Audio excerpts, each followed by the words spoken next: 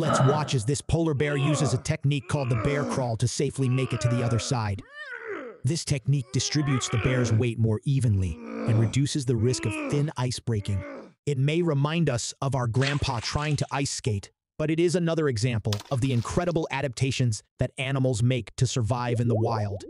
While bears are good swimmers and are adapted to cold temperatures, falling through thin ice can still be dangerous for them.